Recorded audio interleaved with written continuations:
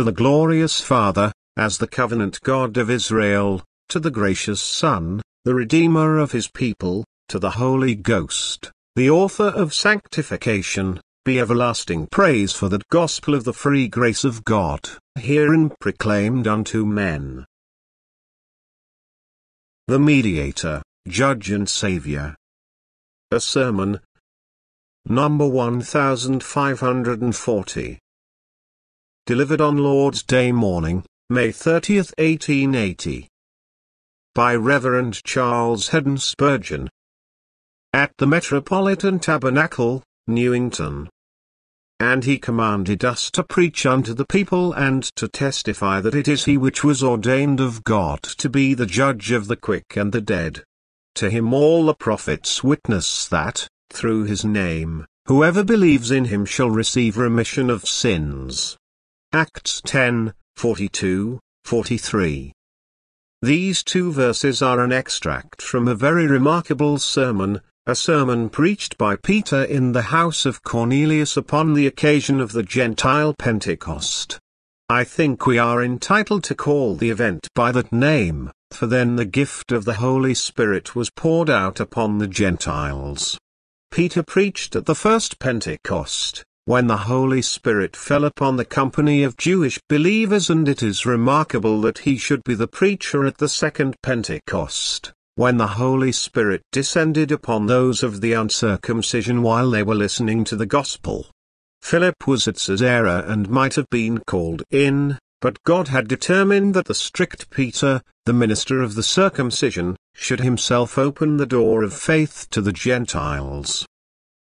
Paul was, at that time, converted, and it might have seemed to be more appropriate to have used him in enlightening this Italian officer, but the Lord thought not so. He would send the Spirit upon the Gentiles in connection with the same person who preached when this visitation blessed the converts of Israel.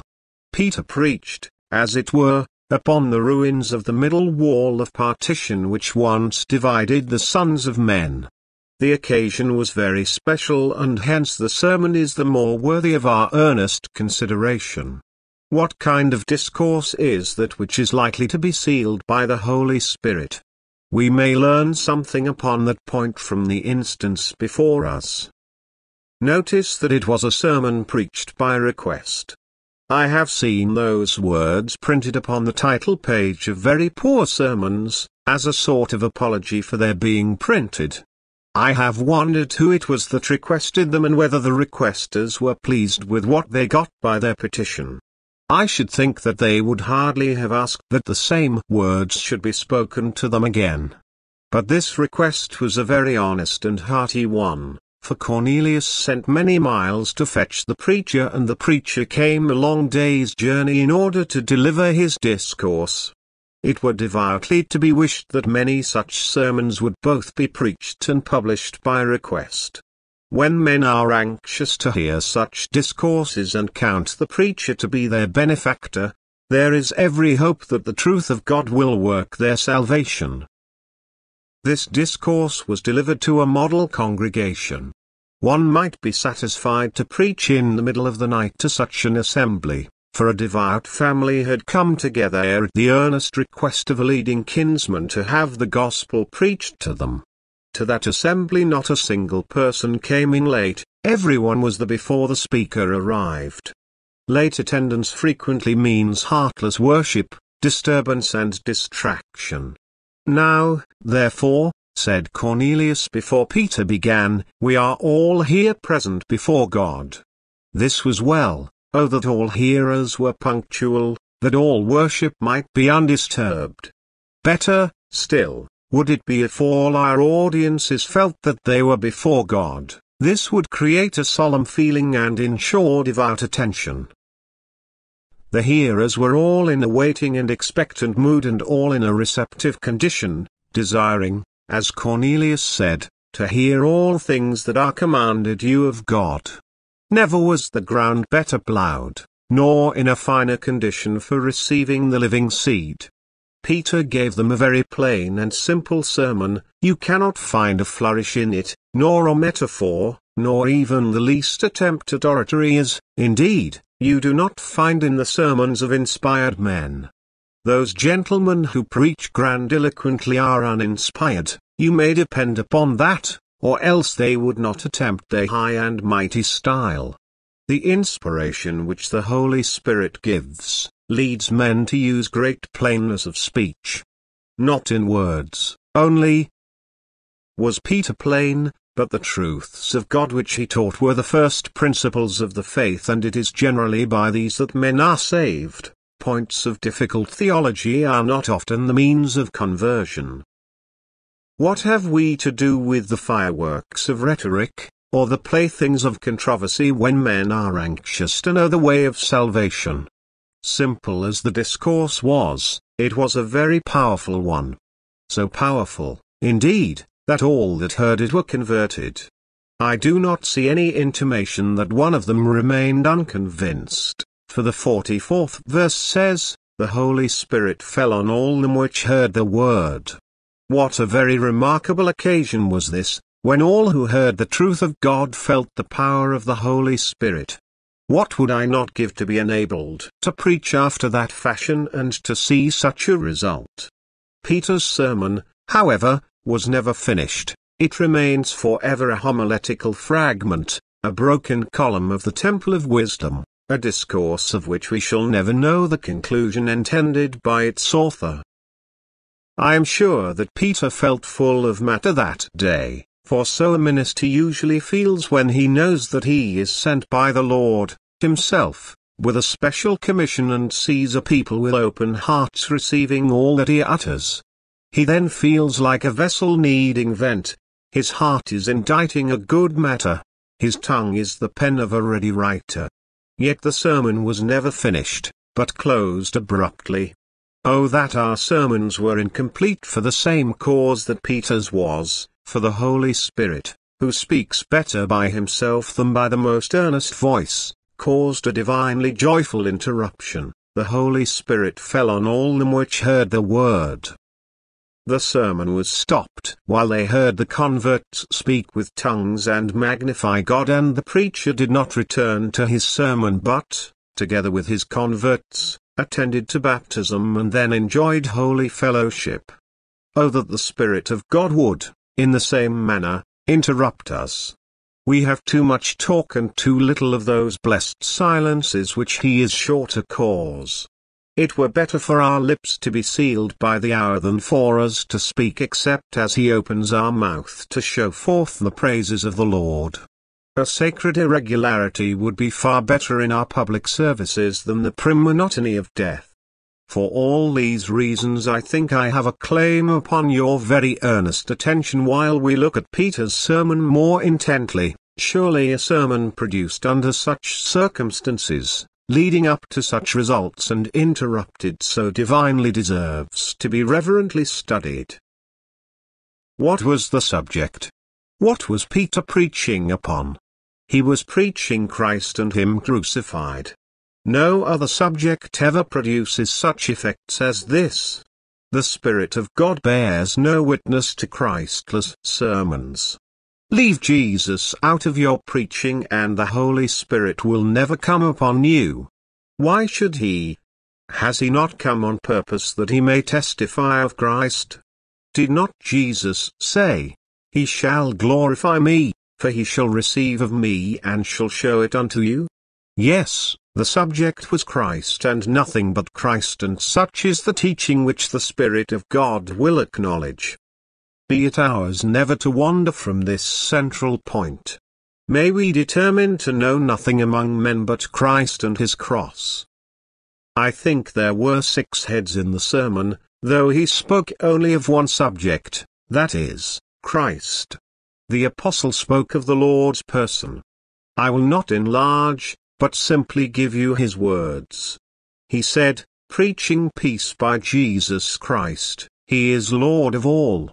He did not teach the Socinian gospel, which sets forth a Christ who is not God. We love the man Christ Jesus, but we cannot endure doctrine that He is no more than man. How could He save us? Could a mere man redeem us? He is Lord of all, and because he is thus supreme, we feel we can trust him with the salvation of our souls. Peter is very clear upon the sovereign Godhead of Jesus. His words are few, but they are exceedingly explicit. Having spoken of his person, he then spoke of his life, and what a pithy summary it is, how God anointed Jesus of Nazareth with the Holy Spirit and with power. There was the spring of his life's power, his anointing from the Holy Spirit, who bore witness of him in Jordan and at other times. He says, "The Spirit of the Lord is upon me, for the Lord has anointed me." The tenor of his life is set out in the next sentence, "who went about doing good." That one stroke gives a full portrait of Christ. You have summed up, in that sentence, the biography of Jesus as he lived among men. He was an itinerant missionary, a traveling preacher, a general benefactor, and he went about doing good. Then Peter passed on to his third point, which was the Saviour's death, of which he says, "whom they slew and hanged on a tree." He does not take away the offense of the cross, nor put it in smooth language, as some would have done.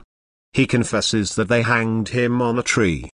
Hanging or crucifixion was an accursed and shameful death in the judgment of all mankind, and Peter confesses that his Lord thus died. There is no concealing, or even veiling of the matter. He acknowledges that he died by hanging upon a tree.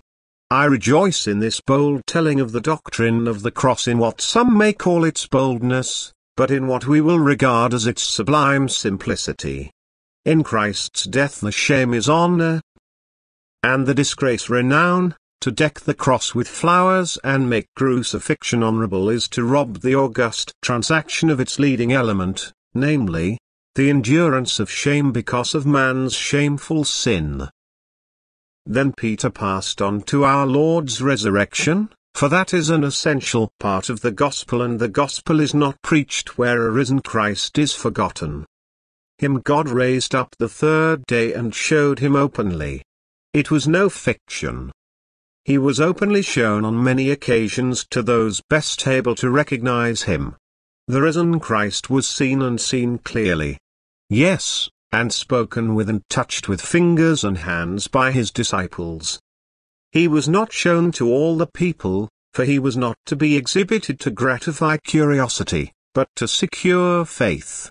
The evidence of 500 persons is quite sufficient to the establishment of an historical fact, and perhaps better for the purpose than the witness of unnumbered crowds.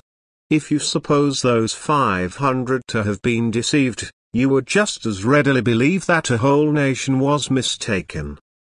Had the nation of the Jews received the truth of Christ's resurrection, they could not have given us better evidence than we have, already, that Christ is risen.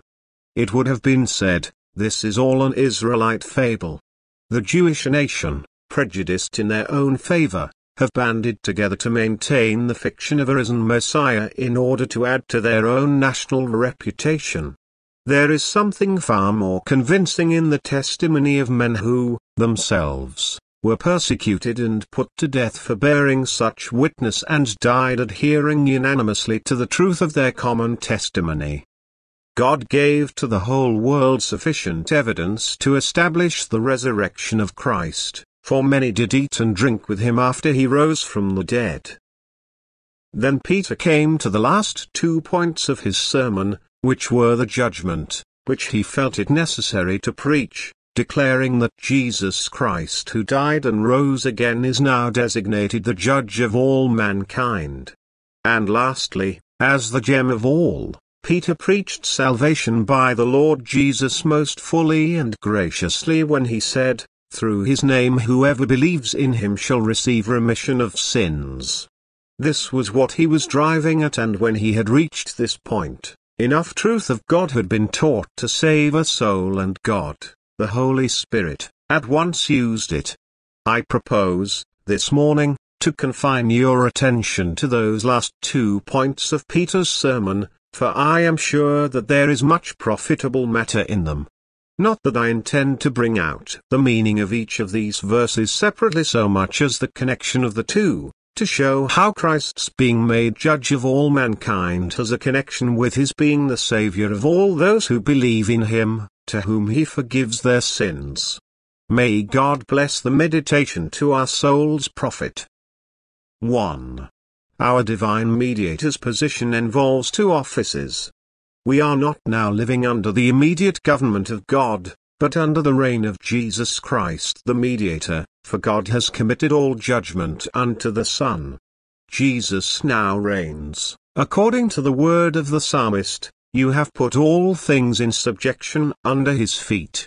We are living under a mediatorial dispensation in which all power is delivered unto Jesus in heaven and in earth. God shines upon us, now, through the person of his dear Son, and not, therefore, with those fierce and strong beams which in justice would have consumed us, but through the medium of the accepted person of Jesus, with mild, soft, genial radiance for our comfort and our salvation. Inasmuch as Christ has thus received mediatorial power in its fullness, there are two offices in it. The first is that of judge and the second is that of Savior. First, Jesus Christ as mediator has become our judge. The Father judges no man, but has committed all judgment unto the Son. To this end Christ both died and rose and revived, that he might be Lord both of the dead and the living, for we shall all stand before the judgment seat of Christ. Mark that, of Christ. Jesus of Nazareth has become judge of the quick and the dead. In this capacity he has judicial authority over all mankind. Offences now are offences against him, transgressions against the royal Son of God. He has authority over men, and he will try all of us at the last day, as he is, even now, sitting in judgment upon all our acts and thoughts and intents. We shall all have to stand before him, that everyone may receive the things done in the body, according to that he has done, whether it is good or bad. He will sum up the evidence and decide the doom of all. We shall, each one, appear before his great white throne, and he shall divide the nations as a shepherd divides the sheep from the goats. If any are condemned, his lips shall say, "Depart, you cursed." If any are glorified, from his lips shall proceed the sentence, "Come, you blessed of my Father, and inherit the kingdom prepared for you from the foundation of the world." Yes, he that hung upon the cross sits now as king upon the holy hill of Zion, and he must reign till all his enemies are made his footstool, and he must come a second time without a sin offering unto the judgment of mankind. That judgment of our Saviour's will be authoritative and final, and it will concern all the race of Adam. It is of divine appointing and can never be questioned, for God has appointed a day in the which he will judge the world in righteousness by that man whom he has ordained, whereof he has given assurance unto all men, in that he has raised him from the dead. The Lord Jesus is judge of the quick, that is, of the living and of the dead. All that will be alive at his coming, kings and peasants, professing saints and devout sinners, must, alike, stand before his throne. And all the myriads whose mouldering bodies have turned the world into one huge graveyard must live again, and all answer to his trumpet summons. The Jews that accused him, the Romans that executed him, the ancient Gentiles that persecuted his apostles, the scoffers of modern times who ridicule his claims, all kings and patriarchs before the flood, with all the numerous host destroyed by the deluge, and the myriads upon myriads of all the nations that have come and gone since then, and all that shall come and shall yet go, all must, without exception, put in a personal appearance before the bar of the Nazarene, who is also the Son of God. This is part of his work as mediator between God and man, and well will he discharge the solemn trust. The second part of his office is to be a Saviour, that through his name whoever believes in him should receive remission of sins. He is a Prince and a Saviour. Power in him attends his grace. He has the sovereign right of condemnation or justification. The final judgment is with him.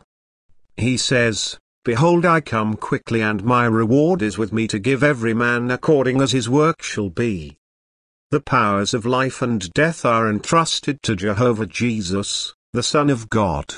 He has authority to pass by transgression, iniquity and sin in his own name, as in the name of the eternal God. His atonement has made it possible for him to do this in perfect consistency with his character as judge. He pardons, and when he pardons it is as just an act as when he condemns. If this seem a paradox to you, read the New Testament and see how he can be just and yet the justifier of him that believes. See how it is that in the atoning sacrifice, righteousness and peace have kissed each other, and how God is severely just in all that he does and yet abounds towards believers in richness of grace in passing by their sin. It seems to me to be a very blessed thought that the same universality which pervades the Mediator's dignified proceedings as judge is to be seen in his condescending operations as Saviour, for it is not to the Jews alone that he has come, though to them he is preached. Would God they did receive him! But he is come to the Gentiles, also, that whoever believes in him shall receive remission of sins. Now, there is neither black nor white, male nor female, rich nor poor with him. Humanity is one great fallen family, and out of it shall arise a great restored family who come and trust the Saviour. Jesus Christ is able to save to the uttermost all them that come unto God by him. As well of the ages past was he the Saviour of believers, and of this age and of ages yet to come. He is mighty always to save, the anointed Saviour, yesterday, today and forever the same. See you then, because Christ is the interposer and has intervened between God and man and has royal authority to so do, he therefore takes upon himself the double work of judging and of pardoning. Let the two works dwell together in your minds. He is a just God and a Saviour. 2. Kindly follow me in the next consideration. Both these offices regard men as sinners. I am sick to death of hearing men talk about the goodness which is latent in human nature. I read, the other day, an instruction to missionaries that when they go to a foreign land they should always believe that men are good, that there is a natural religiousness in them, which, like sparks in the embers, only needs blowing up a little and will certainly flame up into a wonderful fire of true devotion, and so on. Pooh! There is not a word of the truth of God in all this flattery. No doctrine could be more untrue to the very existence of Christ. If natural religion would have sufficed, why need a divine Saviour to have descended among us? The best that the light of nature can do falls short of righteousness. The case of Cornelius in the chapter we have been reading makes it evident that the best natural religion needs to be illuminated by revelation and instructed by the doctrine of the cross, for there is Cornelius, a man worshipping the true God devoutly and living correctly, and yet what must be done for him? Is he to be saved without Christ? Is he to find his own way to eternal life by the development of his good qualities? No. But he must be told to fetch Peter to tell him about Jesus, the Saviour, and if no other means will answer, an angel must descend to guide him to the appointed teacher. When he had gone as far as he could go, it became essential that he should hear the gospel of Jesus Christ. Now, it is clear as noonday that if for this best of cases the gospel was absolutely necessary, it must assuredly be required by the myriads who are not so excellent. Brothers and sisters, Jesus Christ comes to judge mankind because there are sinners to be judged. If you find me a nation which has no tribunals, no punishments, no courts of justice, no judges, it must either be the scene of utter anarchy or else a nation where all obey the law and such a thing as a criminal is unknown. The setting up of the last great assize and the making of that assize to have reference to all men, the quick and the dead, and the appointment of the most supreme person in existence, even the Son of God, to conduct that assize. All these facts imply guilt somewhere and abundance of it. If it is not thereby proved that every one of the quick and the dead have offended, it at least implies that they are all under suspicion. But that they are all actually guilty we learn from other portions of God's Word. The judgment held by the mediator is proof that the mediatorial office has reference to sin and deals with men as transgressors of the law of God. The second part of our Lord's mediatorial office implies this most certainly, for he comes as Saviour, and such an office would be needless if there were no sin and ruin. It is idle to talk of saving those who have never fallen. He comes to remit sin, but there can be no remission of sins to those who have never transgressed. The largeness of the promise here used, that whoever believes in him shall receive remission of sins, goes to prove that there is sin in everybody. However wide there, whoever, is, it is wide, depend upon it. The remedy measures the disease. Remission is promised upon belief in Jesus Christ because fallen man needs to be pardoned. Putting the two things together, the very fact that there is a mediator at all regards man as fallen. God could have dealt with us immediately, without an intercessor, had we been as the first Adam was before the fall. It is by reason of sin's influence upon the race, the fall and corruption of the progeny of Adam, that it became necessary there should be a daysman that might lay his hand upon both and deal with God in his divine person and yet deal with fallen man in his humanity. Yes, Christ as mediator deals with sinners on God's behalf, and the point I want you practically to note is this: do not let us get away from the consciousness of being sinners because we must then move away from Christ the mediator. In proportion as you set up any righteousness of your own, in that proportion you become independent of the Saviour and are divided from him. If you deny that you are liable to be judged and condemned, you will deny, also, the necessity of your being forgiven, and while denying your guilt you never can be forgiven, for confession of guilt is a necessary preliminary to pardon. If we confess our sins, he is faithful and just to forgive us our sins. Put yourselves, then, with broken hearts, beneath the cover of the Saviour's wings. Come and stand before his majestic judgment seat and plead guilty. Then and the cry, remit my sin through your great sacrifice and precious blood. Do not try to disprove the accusation or to extenuate the guilt, but plead guilty and, as guilty, beg for a free pardon. Do not labor against your conscience to deny your sin, but take the publican's place and cry, God, be merciful to me a sinner. That is the second point of the text, and it is clear enough. May we be wise enough to put it into practice. May the Holy Spirit work in us a tender, humble and contrite spirit. 3. Notice a third consideration, the qualifications required by our Lord as mediator to fulfill his first office of judge, materially comfort us in looking at him under his second office as Saviour. Note, then, first, that as judge, the Lord Jesus has full authority. He is fully commissioned of God to acquit or to condemn. Oh, then, if he gives me pardon through his blood, it is an authorized pardon. It is a free pardon under the King's own hand and seal. I rejoice to think of this. If Jesus the judge had said, "Depart, you cursed," I should be certain that it was true and sure, though I sank into unutterable despair forever. And even so, when he says, "I have blotted out, as a thick cloud, your transgressions and, as a cloud, your sins," I am equally certain that his sentence is sure and fixed. Therefore, being justified by such a justifier, we have peace with God through Jesus Christ our Lord. The pardon is as authorized as the condemnation would have been. Is not this sweet to think about?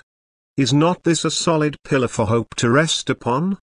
in order that our Lord might be a competent judge. He possesses the amplest knowledge. A judge should be the most instructed among men, or otherwise he is not fit to decide in matters of great difficulty and importance. Jesus Christ as judge is incomparably fit to judge men, for he knows men thoroughly. He is, himself, a man and, therefore, he knows our temptations and our weaknesses. In fact, he knows all about us by experience as well as by observation. He carries a man's heart within him to the judgment seat, and in man's nature he sits there to weigh us in the balances of the truths of God. This fits him to judge the world with equity. Next, he knows the law. Has he not said, "Yes, your law is within my heart"? No one knows the law of God as Jesus did, for he kept it in every point. He did not merely read it and learn it, but obeyed it to the fullest. The law is written out in living characters in his holy life and obedient death. How qualified he is to judge, since he is master of every line in the royal statute book. Moreover, he knows what sin is, not that he ever sinned, but he has lived among sinners as a physician and studied their complaints, making a specialty of the disease of sin. Though he had no sin of his own, yet all sin was laid on him. He was made sin for us, that we might be made the righteousness of God in him. The Lord Jesus also knows the punishment of sin. A judge must know what penalties to award. Jesus knows this well enough, for he, himself, has once suffered for sin, the just for the unjust, to bring us to God. He knows the deserved penalty of human guilt, for on his shoulders the plowers made deep furrows and his very soul was crushed within him in the winepress of divine wrath. Pause here and think a while. Inasmuch as this knowledge qualifies Christ to be your judge, O my soul, it equally qualifies him to pardon you, for he knows you thoroughly and can cleanse you thoroughly. He knows sin, dear brothers and sisters, your sin and mine, so that when he gives pardon it will be for all our sin. He will forgive all manner of transgressions, iniquities and crimes of which all are open before him. He knows the law and, therefore, he knows how legally to acquit, so that no further question can be raised. He will make no mistake about the matter, for he knows the ways of the courts of heaven. Since he knows the penalty, because he has borne it all, he will take care that none of it shall ever fall on us. The pardon of believers is not given by a blind God, nor granted in error. There are no flaws in the divine judgment, no schemes and quibbles by which to evade the meaning of the statute in that case made and provided, but all is done in justice and equity. The Lord does not keep to the ear that which is avoided in fact, but all his judgments are done in truth. The judge of all the earth must do right.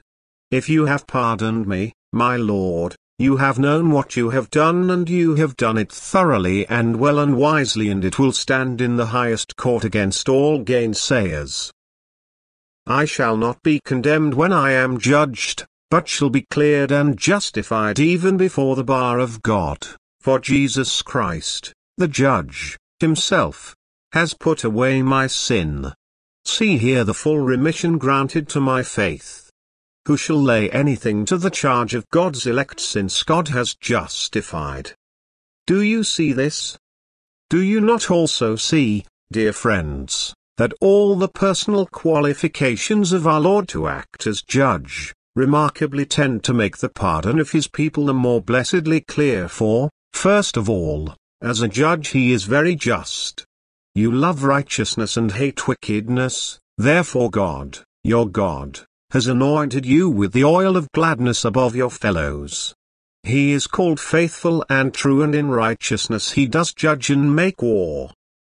He is impartial and unchanging in sitting on the judgment seat. The highest and noblest qualities of humanity and deity are conspicuous in him. Well, then, When he forgives it must be just to forgive, and when he pardons us it must be consistent with the holiness of God for us to be pardoned. Such an one is he whom God accounts worthy to judge the sons of men at the last great day, when he says, "Your sins are forgiven you," has not perverted judgment, nor turned aside from right. Our pardon is affirmed and established by the wisdom and truth of the divine judge, and its authenticity and correctness are proven by the same attributes. Who can dispute our acquittal, since it comes from the judge himself? If you have caught my thought and seen the truth of God, it must tend to your comfort and delight. All the pomp of judgment, all the authority of the throne, all the justice of the statute book, all the power of the mediatorial government, and all the holiness of the judge himself, are engaged to maintain the verdict of his grace and make it as firm as the sentence of his wrath.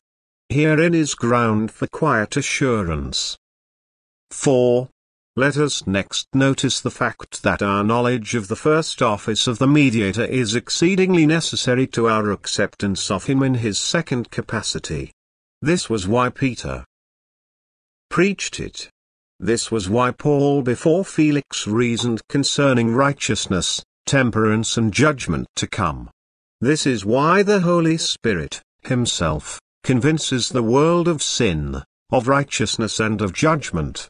Dear hearer, if you do not believe in Christ as your judge, you will never accept him as your Savior. Unless you set yourself before that awful throne, that great white throne, as John calls it, and realize yourself as standing there to give an account of your sins, you will not fly to the Savior for mercy. I would have every unconverted person set before his mind the hour of his death, the moment of the appearance of his naked spirit before the tribunal of Christ, and then the resurrection and the solemnities of that great day for which all other days are made, when heaven and earth shall pass away and all things melt like dreams, and the only real thing shall be the man, his deeds, his judge, his future. Oh, think of this. Some of you are unpardoned this morning, and as sure as you live, unless you repent, you will stand before God to receive nothing but condemnation, condemnation irreversible and eternal. Let those who would bewitch you say what they will, you will receive a condemnation which will thunder after you throughout ages without end. It will wither all your hopes and dry up the springs of comfort within your nature and leave you in eternal desolation. I cannot speak upon this topic at any length. The theme is too dreadful. May none of you ever incur the doom of the last day. May it never happen that one who sat in the tabernacle while we tried to preach the gospel shall be driven by the whirlwind of divine justice away from the presence of God and the glory of his power. And yet it will be so with some of you, I am afraid, for you do not turn to God.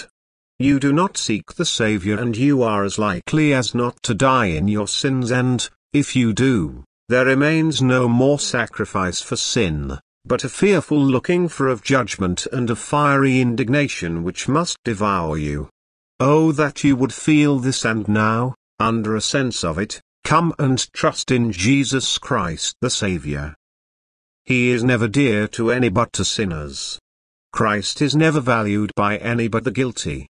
He came into the world to save sinners. It is well he did, for no one else will have him but those who feel their sin and condemnation. Oh, come and take him as your Savior, and let that blessed word, whoever believes in him, be like a wide door to let you in. Whoever believes in him shall receive remission of sins. Why should you not, at this moment, obtain that full remission? Here are some lines which I would have you think upon when you are in your own chambers at home. May their concluding prayer be yours. That day of wrath, that dreadful day, when heaven and earth shall pass away, what power shall be the sinner's stay? How shall he meet that dreadful day, when, shriveling like a parched scroll, the flaming heavens together roll? When louder yet and yet more dread, swells the high trumpet that wakes the dead. Oh, On that day, that wrathful day when man to judgment wakes from clay, be you the trembling sinners stay, though heaven and earth shall pass away. 5. The last observation is that the saving work of Christ's mediatorial office is that which concerns us most at this present time. What does Jesus do as mediator? He judges, but he also forgives. Note the words, shall receive remission of sins. What is remission of sin? Hear it and be astonished that it is possible. It is the causing of sin to cease to be. Granted that you have sinned, lamented that you have sinned. Granted, also, that your sin deserves the utmost punishment, yet God, in wondrous mercy, is prepared to forget your sin, to blot it out, to cast it behind his back, to cast it into the depths of the sea. Many scriptural expressions go to set forth that he will put it quite away so that he will regard you as if you had never offended at all. Guilty man, do you hear this? You that are not guilty, you self-righteous people, I do not care whether you hear it or not, for Christ did not come to call you since the whole have no need of a physician, but oh, you guilty ones who know that you are guilty, listen to this. There is remission and it is preached to you in Jesus Christ's name. God is a God of mercy and he passes by iniquity, transgression and sin, and the guilty can be justly treated by him as if they were perfectly innocent. Note this grand fact and then observe that this is to be done in Christ's name. There is no other name in which pardon can be bestowed, but it can come in the name of Jesus. Without shedding of blood there is no remission, and this blood is the blood of Jesus Christ, God's dear Son, which cleanses us from all sin. It is in the name of Jesus, the Nazarene, despised and rejected of men, who is also Lord of all, it is in his name that pardon is freely presented to the most guilty of the human race. Be they where they may, God is ready to kiss away their sins and to accept them through Jesus Christ. According to the text, this is to be had through faith, for the text says, he that believes on him. The plan is very simple. Every great discovery is very simple when it is complete. Did you ever notice that when a machine is complicated you feel sure that it is only in its infancy? The more perfect it becomes, the more simple it becomes, till, at last, when there is no improvement to be made, you can see it is so because all complications have been removed. Such is the gospel. It is not a science which needs to be learned at universities. It is not a mysterious doctrine which needs the intellect of a doctor of divinity to grasp it. It is just an ABC gospel which babes often receive when wise men miss it. It is, trust Jesus Christ, trust God in Jesus Christ and you are reconciled to him and your sins are blotted out for Christ's sake. Lastly, this blessed news has reference to everyone in the whole world that will believe in Jesus. That great, comprehensive word, whoever, is worthy of your devout notice. Whoever believes in him. This excludes no race of men, neither the most degraded Hottentot, nor the most intellectual Hindu. This shuts out no king and no beggar, no moralist and no whoremonger, no adulterer, no swearer, no thief, no murderer. Blessed be the God of all grace, it does not shut out me. I greatly rejoice in this. I am one of the Hevers, for I believe in Jesus with all my heart. I have no hope but in him and, therefore, I know that I have remission of my sins. I long for you all to have it, too, not because of any merits of yours, not because of any feelings of yours, not because of any works of yours, but for his dear sake who was hanged on a tree. You shall have remission if you believe in him. Oh, trust him. Trust him and you shall have pardon. My heart longs that you should, at this moment, accept Jesus and live. Why not? Often, when we have spoken like this, The Holy Spirit has cheered the hearts of men and brought them to Christ, and why should He not do it this morning? Pray for it, believers. This moment offer your intense prayers to heaven in silent cries. The Spirit of God is here in this assembly, and He will work in answer to our warm desires. I have preached the gospel. I know it is the very gospel of the blessed God. Will He not bear witness to His own truth? Has He not pledged Himself to do it?